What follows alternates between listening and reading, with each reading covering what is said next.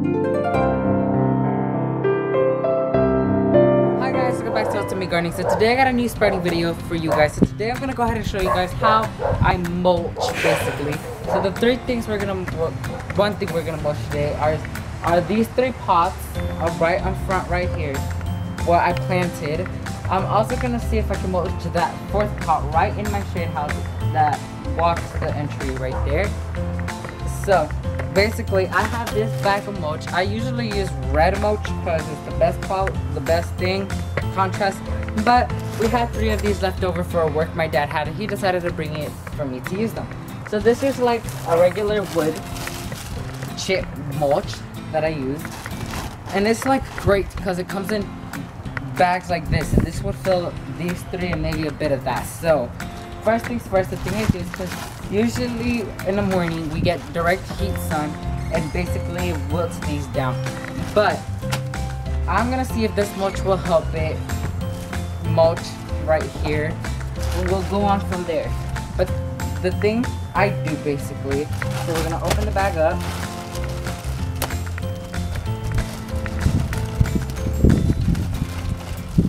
This mulch is really chunky, but the thing is, like with this, it's gonna be, with these plants, I think it's gonna look better. So the thing I do is just grab handfuls, and I just go ahead and mulch around the whole pot for no dirt to show. This is like a top layer, we'll say.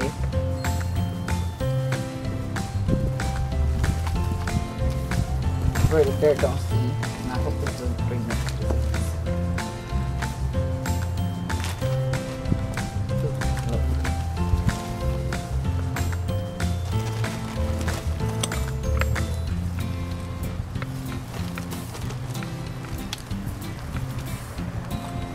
So that's basically it for this one pot. It's easy as that. That's how it's gonna look basically until this mulch wears out.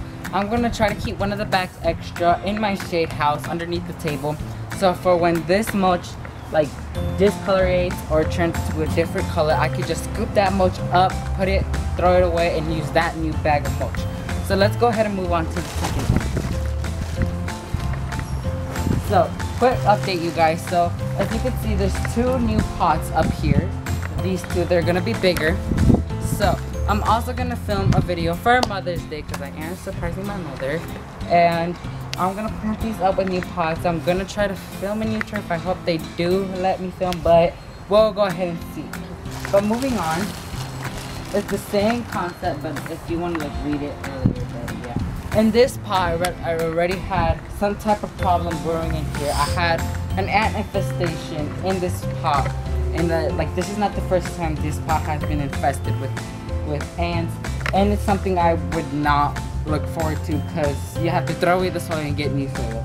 So I do the same thing like so, like the first one, and then we'll be right back when I'm done with this one and the other one. So guys, I'm done with the 3 pots. They look perfect. This mulch, I might actually move on to this mulch, but as you can see, I barely even used half of the bag. This is so much.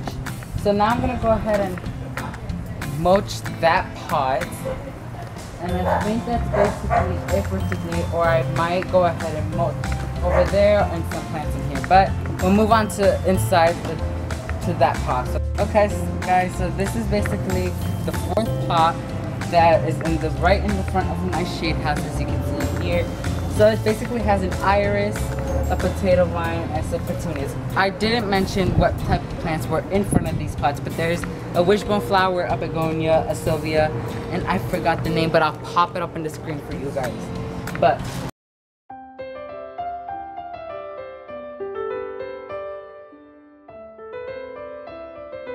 right here. So if you're wondering why is there ribbons here, it's because Sunday is Mother's Day, and this is also for decorating for a surprise for my mom. But I'm also gonna make a video about something, but I'm gonna keep the secret until like a little bit, just because I don't want to spoil that surprise for you.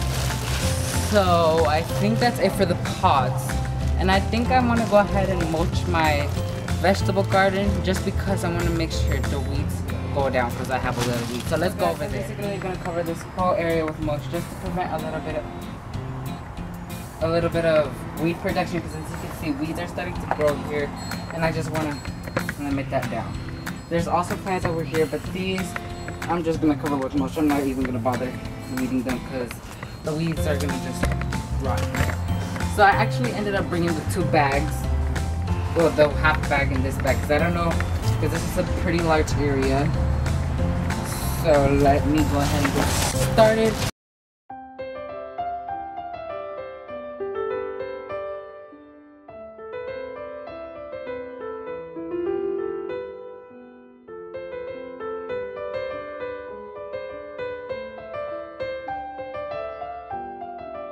Like this.